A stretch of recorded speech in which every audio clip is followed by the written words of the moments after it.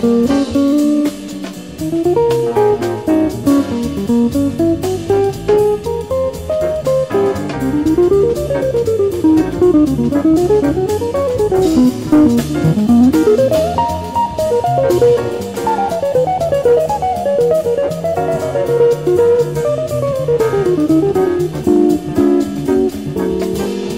this lesson, I just want to do some what I would call active listening.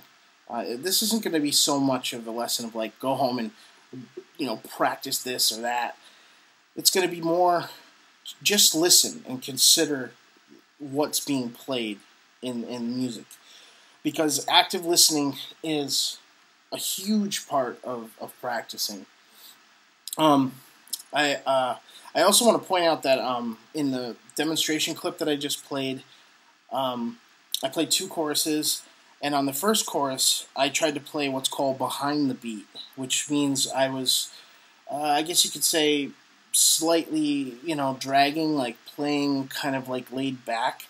And then in the second chorus, when I start extending the harmony and sort of the intervals in the lines, I started to play more on top and push it and drive it a little bit. And your goal ultimately, and my goal, is to really try to play like all the feels. The pianist Fred Hirsch, he said like the most profound thing about time in jazz. He said at any given time there are 10 to 15 styles of time within the jazz idiom, and I really agree with that. So I'm trying to spend a lot of time like listening and like copying that and trying to see how I can implement it into my playing, so that's just like the main point of the whole lesson, really. Now, I mean, the first tip I can obviously give you is when you're practicing, if you want to do like a swing thing, put the metronome on 2 and 4, and that's going to simulate the hi-hat, okay, and that's for the swing feel. And I can also tell you, if you're going to play a straight 8th note thing, you want to put it on 1, 2, 3, 4, or 1 and 3, depending on the tempo and what you're working on. That's going to give you, for like a Latin style and things like that, that's probably, the 1 and 3 is probably the best way to practice.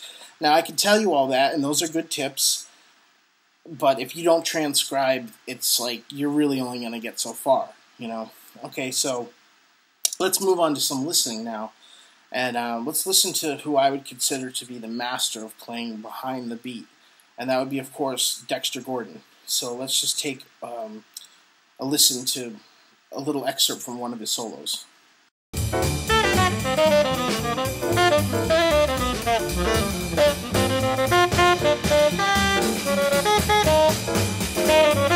Alright, so the next clip I want to show you is an excerpt from a record done by a New York guitar player named Mark Elf. And I think that this is an example of playing as far ahead of the beat as humanly possible without the whole thing falling apart. So listen to the way what he's playing interacts with the drums specifically.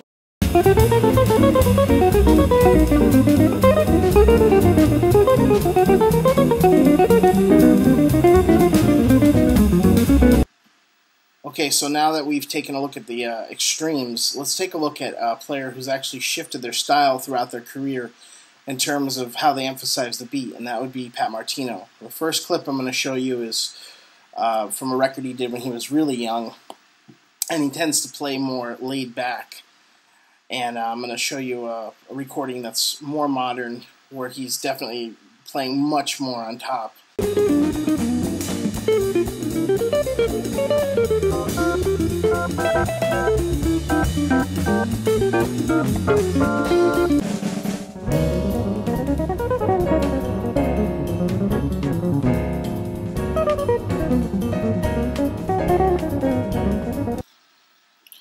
Okay, so now that we've talked about different ways of approaching the beat, let's talk about what does and does not constitute a line of swing 8th notes. Oftentimes I'll hear people do things like this.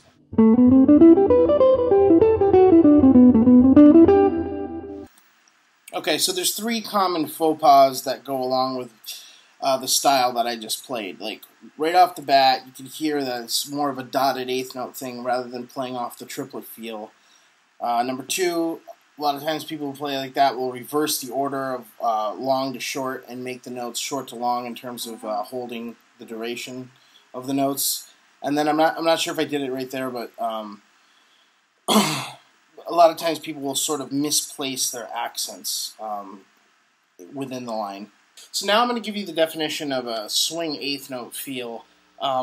And this definition really comes from a style of music that's sort of pre-bebop, but it applies to all forms of jazz, I believe. And it's really just the idea of superimposing 12/8 over a bar of 4/4. So what do I mean by that? Well, we want to play off the triplet instead of the dotted eighth note thing, which plays off of kind of like more four groupings of 16th notes. Meaning this, the first note is going to be long, and the second one's going to be short in the line.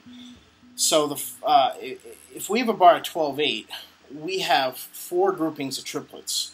And on each of these triplets, if we're going to split them up into an eighth note line, within each grouping, we're going to have to play the first note through the first two triplets, and the second note hitting the last triplet in that grouping.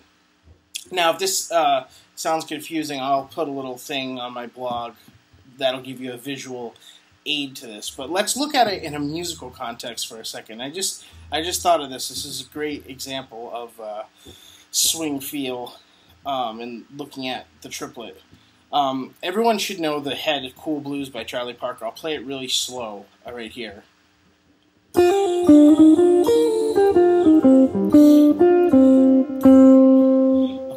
And this is perfect because it starts off with a triplet. So you play one la li, and then the second one, two la li, right? Let's just look at the first lick there in the melody.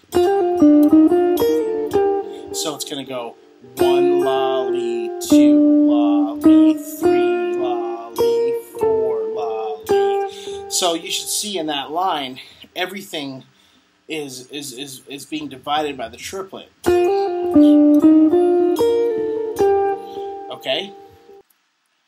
Okay, and the next thing I wanted to point out is just the fact that the faster you start to play your lines, the more naturally the eighth notes are going to start to even out.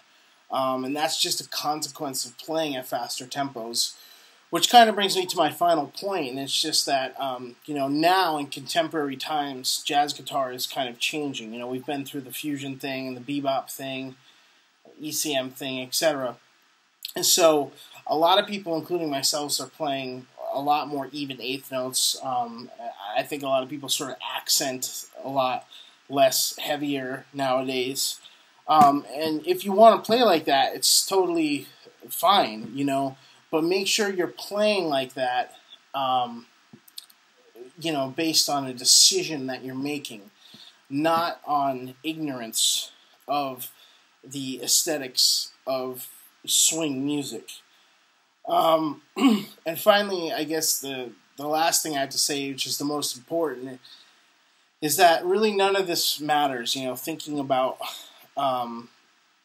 your lines in any of these particular ways. The only thing that matters is that you transcribe and that you feel it under your fingers from a teacher.